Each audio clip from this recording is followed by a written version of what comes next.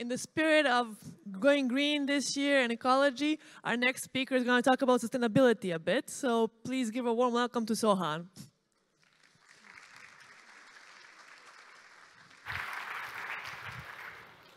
Check, check, 1, 2. Hello, folks. Good morning. My name is Sohan Maheshwar. I'm a dev advocate at Amazon Web Services. And this is my first time in Serbia and in Belgrade. So I'm super excited to be here. Unfortunately, I might have to start with some bad news. And that is, scientists say that there's limited time to actually reduce global warming to this window and reduce it to 1.5 degrees by 2050. And I'm sure all of y'all are familiar with the climate crisis, about a move to be a little more sustainable. And, I think everyone here is conscious about being a little more sustainable in their daily lives. Here's the thing. Software and technology is really at the heart of everything that we do.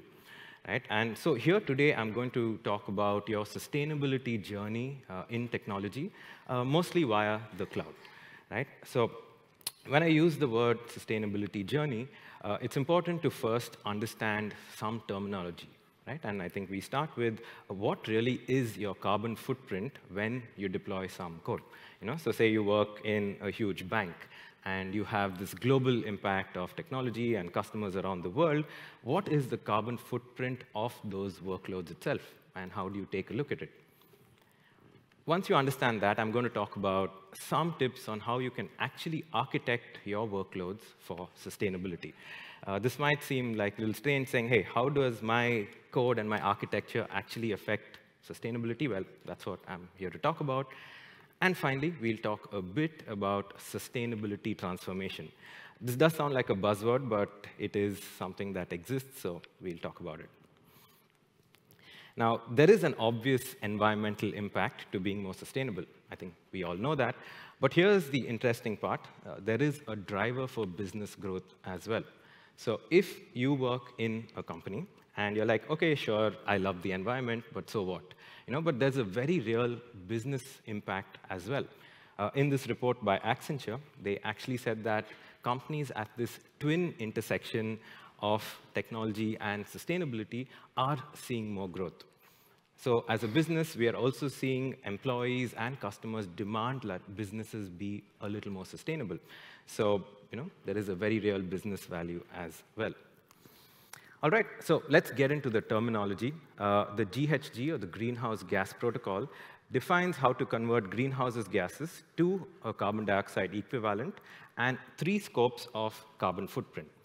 Now, the question that I get asked most is, how do you calculate what carbon footprint of a workload is? So we have to start at the very beginning, right? And there are 3 different scopes of how you can calculate this. Scope number 1, I think, is fairly straightforward. It is the fuel consumed by something, right? So whoever essentially owns the fuel when it burns is scope 1. So in a car, when you're burning some fuel, when you're driving somewhere, that is a scope 1. When you're cooking, you're using some oil, that is scope 1. And same way in a data center, you might use a generator, so that could be a scope 1 emission. If you electrify all of this, you're reducing that scope 1 to 0. There's scope 2, which is energy used. And this includes things like electricity, renewables, windmills, power station, grids, and so on. There is a real move worldwide to really move to these sort of energy sources. And any electricity used is counted only once when it is consumed. So these are some of the other numbers that go into scope 2. And scope 3 is everything else. So depending on the nature of your business, if you have a supply chain, investments, inventory, consumers, all of the energy consumed there counts to scope 3. Now, in the last 10 years or so, we have moved from a typical data center to moving things to the cloud.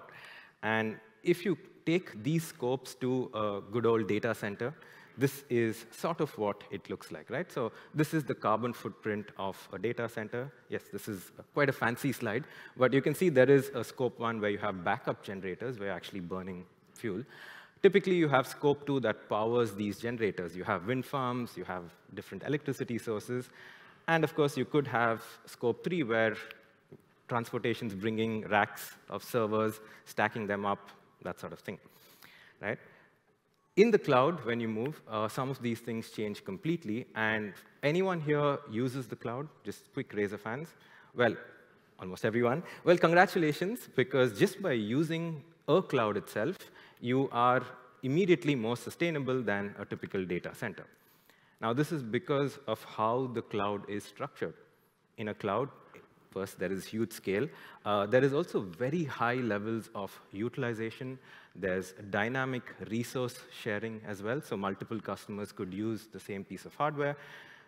In fact, in a study, they showed that you get at least 80% reduction of energy when you shift to an AWS cloud compared to a data center, right? And that could go up to 96% if the AWS uses 100% renewable energy in that data center. So first step, if you're using the cloud, congratulations, already more sustainable. But here, I'm here to talk to you about how you can further be sustainable. OK, so let's go into something a little more specific to AWS or Amazon Web Services. Anyone here is familiar with the shared responsibility model of AWS? Anyone? Few of you? OK, excellent. Quick explanation. When it comes to things like security and compliance, there is a shared responsibility between AWS, us, and the customers using it. So we take care of security of the cloud. So like physical security, everything around that. And you take care of the things that are in the cloud itself. And we give you the tools and services to do that. With sustainability, we see a similar sort of relationship, right? So the customer is responsible for sustainability in the cloud. That's what I'm going to talk to you about. And AWS is responsible for sustainability of the cloud itself. So we will take care of the servers, of the cooling, of the waste management, of the water recycling, all of that. And we regularly release reports on this as well. So you can see all of this data online. So I'm going to have one slide on this, and then we'll go on to the little more fun stuff. So when it comes to sustainability of the cloud, Amazon is committed to this. We have a commitment to run on 100% renewable energy by 2025, and be carbon net zero by the year 2040. Right? So we take care of everything like water stewardship, having recycled water, treatment of water. We have renewable energy sources that actually power our data centers. And for the builders here, this, I think, is super interesting. It's called the Amazon Sustainability Data Initiative. Right? So it's a bunch of data sets that are open and available to anyone for free. Includes things like weather reports, wind data, just super interesting data to do with sustainability. And you can actually build on top of that. Right? So it's all on GitHub. Look it up. You can build interesting models. Just a lot of cool things you can do with that. So let's talk about sustainability in the cloud itself, right? How you can actually deploy something on the cloud and then look at metrics to see what levels of sustainability you all have. If I have to define it, I'm going to define it this way, which is sustainability in the cloud is a continuous focused effort on energy reduction and efficiency across all components of a workload. Now, I've highlighted a couple of words there, but for me, the key word is the continuous bit, right? Because very often, I've seen or I've spoken to customers who might do this, say, once. Right? They're like, hey, let's be sustainable. This is sustainability month. Let's do it once, and then let's forget about it. Right? And that isn't being sustainable. It's about having this continuous effort. So today, I'm going to talk to you about some of these best practices in the focus lenses of things like region selection, user behavior, and so on. So let's start with region selection. And those of you all using AWS will know that there are AWS regions, like there's EU West 1 or US East 1, which are physical locations where there are a cluster of data centers. Now, typically, people choose regions based on where their customers are. Sometimes you might work in a financial institution where there is a data residency requirement. Your data has to be in this country. But if you don't have it, such constraints, you can actually choose regions which are more energy efficient. Again, all of this is calculated through those metrics I told you earlier of scope 1, scope 2, scope 3. So choosing a region in Europe, for instance, is up to 5 times more efficient, or same with Asia Pacific. So if your requirements don't need it, you could actually just literally choose a region that is a little more energy efficient for you. That's the easy bit. So let's go on to user behavior patterns, right? And this basically means getting an insight into how your users use your workload. So when they use it, what resources are not being used, when it scales, and so on. So let me give you a good example. Right? So let's talk about if you want to optimize your capacity for sustainability. So say the requirement of your workload is immediate failover. Right? So if something happens, you immediately want your workload up and running with no impact to your users. A common design pattern we have seen is people have an availability zone A, right? And they have something running, and they have the same thing running in a different availability zone B. Now, if A goes down, that workload is entirely moved to B with no impact to your users, right? And this is a common pattern that we see. But here's the problem with this. The utilization is actually fairly bad, because 50% of this workload is not being utilized. 50% of this workload is not being utilized, right? So you're actually paying for a bunch, and your carbon footprint is higher. What you could potentially do is actually add another availability zones with, instead of running at 50%, run each of them at 66%. Right? Up to 2/3. So if this availability zone goes down, you split it between the other 2 availability zones. So that way, your utilization is really good even before something happens and if something happens as well. Similarly, maybe you want to optimize resiliency for sustainability, but your requirement is there's no need for an immediate failover. Maybe this workload is not mission critical. So you can use something called cold capacity, where you keep capacity running as cold, it's not warm, and you have utilization at 100%. So if this goes out, you just switch it to a new availability zone, thereby you have 100% utilization. It will take time for this because it is cold capacity, but then again, we know that the requirement doesn't need for an immediate failover. These 2 examples highlight something, which is all of this depends on your service level agreements with your customers, right? So when you're having that conversation, try and negotiate service level agreements that are impact friendly. Sometimes they don't have to be up and running immediately, right? So try and get these metrics and speak to your customers beforehand. And a good side effect of this is it might even reduce your cost. Yeah, so you might reduce your cost in the cloud and reduce your carbon footprint as well. Let's talk about software patterns, right? And how you can manage different components, and especially the data that you use. Here's an interesting example that I came across. So when we're provisioning capacity in the cloud, what eventually ends up happening is we're actually provisioning for the peaks. Right? You're like, hey, on Saturday, a lot of people use my app, and it goes up. So I'm going to provision capacity much higher just in case my app goes viral or whatever. And what ends up happening is we are actually provisioning for these peaks and not your average usage.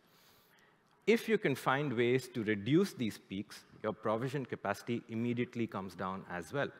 And again, you're reducing your carbon footprint, and you're saving cost. So how do you actually do this? Well, there are a few ways you could do it. Quick question, does anyone know what this is? You might have seen this design pattern. No? No one? OK. This is a cron tab or a cron job. Companies run this as a scheduler, like, let's run this process at midnight. Great. But here's the thing. Everyone's doing the exact same thing. Everyone's running it at midnight, right? So that actually drives up peak workloads in the cloud. Yeah? And everyone just by default chooses midnight to run these cron jobs. And imagine hundreds of thousands of customers doing this. So you could actually change that time around so that those peaks are actually reduced. Another very interesting way to reduce these peaks is the usage of queues and buffers. Right? I've had conversations with customers where I go and tell them, hey, look, you can have the exact same metrics if you just use queues and buffers, and it's like a light bulb moment that goes off in their head. I think the analogy is if you, in a city where there's a lot of traffic, I'm originally from this city called Bangalore in South India, worst traffic in the world, right? And you will see people who will really drive fast on every road, stop at every signal, drive fast again, and someone who drives at a constant pace, and they reach the destination at the same time, right? That's the sort of analogy I want to draw here. When you're using things like queues and buffers, you can actually have no impact on eventual usage, but you drive down your peaks, which means provision capacity also is low, and you're saving money and reducing your carbon footprint.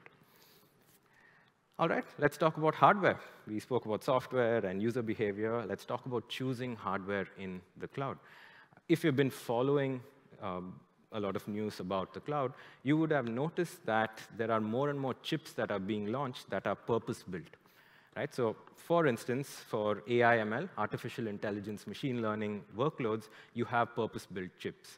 Or if you're running something that's graphics intensive, you have purpose-built chips. And using that immediately means you're being more efficient.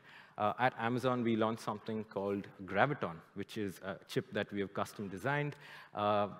This year, we launched Graviton 3, right? And these are 64-bit ARM processors, and they're optimized for cloud-native workloads. So just by choosing the right chip, you can have up to 60% savings in energy because of the way these chips are automatically designed. Same way, if you're doing AI/ML, the Inferentia chips are what you should be using, again, because they are purpose-built. And yeah, it's an easy switch to move to any of these chips. Literally, especially if you're using high-level programming languages, you don't even have to recompile the code. You just shift to a Graviton 2 or Graviton 3, and you have all these cost and energy savings. Data. I think there are so many conversations about the amount of data that every organization and business is actually generating, right? But I don't think there are enough conversations about how to efficiently store or process this data. Yeah? Very simple things could actually have a huge impact downstream on both costs and your carbon footprint. Just to give you an example, I'm sure everyone's familiar with Amazon S3, storage service. You can have things like lifecycle rules. So when an object goes into an S3 bucket, after a certain number of days of no one using that, it could be moved to something like a deep archive. Right? And in a deep archive, it sits there. It's still there. You can still retrieve it. It just takes longer for retrieval. Right? It's meant for archiving. And you could add that same rule in your deep archive to delete, maybe, say, after a year. You don't need that data anymore. In S3, in fact, we actually have these different ways of classifying data. Right? So hot data, which is data that's accessed very often, can be used in S3 standard, right? Where you have millisecond access, multiple availability zones. But data that's inactive could be in one zone. The IA stands for infrequent access. So you still have millisecond access, but in one availability zones. And some archival data can be in your Glacier, right? Where it may take a few hours to access, but you don't need to access it very often. Again, what happens is you're reducing your carbon footprint because that data is hot, so it needs to be there. Whereas this data, you can maybe access it once a year or whenever. Again, also look beyond the standard data formats. Again, there are different data formats like Parquet, ORC, and Arvo, which are meant for large amounts of data. And also look for purpose-built databases. It's not like one-size database fits all. So for instance, if you're streaming millions of IoT events, look at a time series database. It doesn't have to fit into a typical relational database, for instance. This is a very interesting example. Any workload generates a lot of logs, right? You want observability into what's happening, log events. And we have a large amount of logs that are stored and archived on S3. Just by switching the compression algorithm to ZSTD, or Z standard, we actually reduce storage by 1 exabyte. Do you know how many zeros are there in 1 exabyte? That's 18 zeros, right? So that is a lot of storage just by switching a compression standard. Again, things that we and businesses might not necessarily look at as a first thing to do because, well, all of us are busy building great products, but can actually make a very big difference. And lastly, the entire process of development and deployment itself. Now, taking an example from AWS, we have an SDK for JavaScript. And that SDK grew and grew to about 4.17 MB as an install file size. So when you access it on the web, it was actually being used. So when we switched from version 2 to version 3, we actually made it modular so that people could just choose the services that they want. And that reduced the build and publish size to 536 KB. Right? So that's an immediate impact right there. And we reduced our bundle size by about 75% by just paying attention to our build artifact size.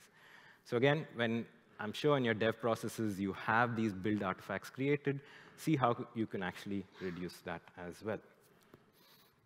Now, all of what I said so far, right, all of these tips would be completely useless if they weren't part of your processes. Right? If this was something you all did once and then completely forgot about it, it's not going to have that much impact. Yeah? So how do you bring this into your people, into your processes, and into your technology? At Amazon, we have this thing called the well-architected review. Right? It's there on our cloud. It's essentially to see if your cloud workload is well-architected or not through the lens of things like security, resilience, and cost optimization. And typically, that happens just before you go into production. We just recently launched the sustainability pillar to the well-architected review. But here's the thing. You want to left shift that into every stage of your dev process. You don't want to do it only in production, but you actually want to start and build this into each and every process from the beginning. Right? So you want to think about sustainability right from the design stage of your product. And honestly, if we don't look at it from an angle of metrics, then it's completely pointless. Right? How many of you here do like daily stand-ups, weekly stand-ups, monthly meetings? Everyone, all of us do that, right? But now, how many of you all talk about sustainability in each of these? I'm guessing not too many. And the reason is it's not built into the metrics that we look at typically, right? We might look at functional requirements like storage, utilization, data transfer, compute. These are some requirements that we look at when we talk about metrics. And these can be against each other. For instance, do you want to store all your data in every region, or do you want to increase data transfer between regions? Similarly, do you want to store and cache more data on your users' devices, or do you want to compute it every time? And these are some conversations you might have. The non-functional requirements and sustainability is going to be one of them, right? And again, they will work against some of your resources, right? For instance, cost versus compute. Do you want to get your users to compute everything on their devices, or do you want to do the computation on the cloud and save your users from upgrading their mobile phones every year? So sustainability is a non-functional requirement that way. That should definitely be part of your metrics and processes going forward. One good way to think about that is don't just look at resources. Right? Don't just look at, oh, these are the number of resources we're consuming. Look at resources divided by the unit of work. So just to give you an example, don't look at, oh, we have 100 virtual CPUs running, but think of 100 virtual CPUs per connected mile of our fleet of taxis. Right? So that will give you a very accurate representation of how your resources are being consumed in accordance with scale. Quick shout out for AWS itself. We launched this in reInvent last year, and it's in general availability this year, which is the customer carbon footprint tool. So you get detailed metrics about your carbon footprint usage based on region, based on service, and you get other tips on how you could reduce your carbon footprint too. So this is a way for you to actually track your metrics with your carbon footprint with all of the tips that I spoke about earlier. Like I said, it's very important for this to be part of your reporting and your metrics, right? So try and find fine-grained KPIs that your team can own. Of course, you can build entire dashboards using AWS itself, where you can have the data stored in S3, you can process that data using Athena, and build dashboards using QuickSight. And I think it's vital for everyone in the team to sort of own these sustainability goals. It's not just a CEO or like a tech lead who does this, but someone like an architect or a dev can actually design and code for sustainability. A DevOps person could optimize for efficiency, whereas a senior leader is actually reporting this carbon data to customers and to leadership. Like I mentioned before, there is the well-architected sustainability pillar that we just announced last year. So if you want to evaluate your workload, just check this out. You get a series of questions that you have to answer, and you get responses on what you can do to actually improve these processes. Quick summary of what I just spoke about. I think we all can do our part, right? And regardless of what your role is within an org, we all can think about building sustainability into what we do. And understand that it is a journey. You're not flipping a switch and immediately becoming more sustainable. It is a journey, right? And to be on that journey, understand the terminology, understand how you can lower your carbon footprint, look at all the lenses that I spoke about earlier and the sustainability pillar of the well-architected review, and of course, make sure you have KPIs, you report these KPIs, you have metrics, and you see changes in those metrics. For next steps, right, I think we've spent the last decade speaking about this term digital transformation, right? All of us are like, oh, digital transformation, move to the cloud, transform. And most of us, I think, are on the end of that journey. We have all digitally transformed. We are in the 2020s. This decade is going to be more about sustainability transformation, right? Where there is this demand, and it's high time we do it. So we all have to get onto that journey as well. I look around in the room, and I see a lot of young folks. And I think the reason I do this talk is just to bring awareness, right? So for next steps, really, it's only about speaking about this, right? Speak about this on your social media, speak about this in your team. Start that conversation now, because it's important to do so, and to bring it into consciousness, because like I said, technology is at the heart of everything that we do, and now we have to start taking sustainability seriously, and especially sustainability in technology. Anyway, hope you learned something new, and I hope this sparked some conversation. I'm around for a bit, so feel free to connect. Thank you so much for having me. Thank you.